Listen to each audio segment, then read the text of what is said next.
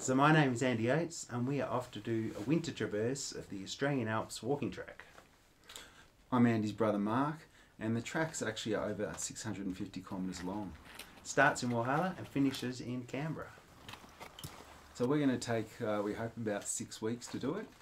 With our first leg is from Walhalla through Mount Skiing.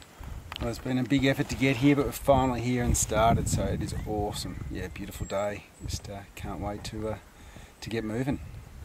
So we've actually done this trip a couple of times before, once in winter and once in summer. That was 13 years ago when we did it in winter, and 28 years ago since summer. So we're definitely feeling our age, but yeah, we hope that this is going to be another successful trip.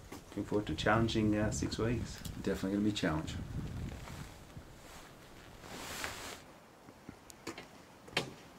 Well, it's been an easy walk along the tramway from Walhalla, and we're actually at the lowest point on the Australian Alps Walking Track now at 265 metres, so 1,000 metre ascent this afternoon. That's going to be fun. One thing that's really nice hiking at this time of year is you don't have to worry about access to water. Well, we're a few hours in, and wet weather's gear's on for the first time.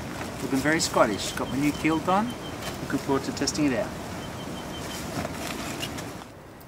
Well, after a late start, we started walking around about midday, and yeah, it's been a big day, 22k, and we didn't get here until just after 8:30.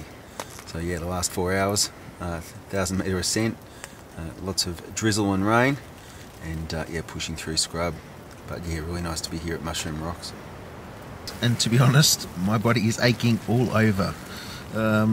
Mark had talked about starting the trip easing into things, but doesn't seem that way. We've done 23k since lunchtime, most of it uphill, half of it in the rain with the leeches, and I can't even be bothered cooking dinner. Just want to go to bed. They say with age comes experience, but I think with age comes aching joints and sore muscles, so very stiff and sore.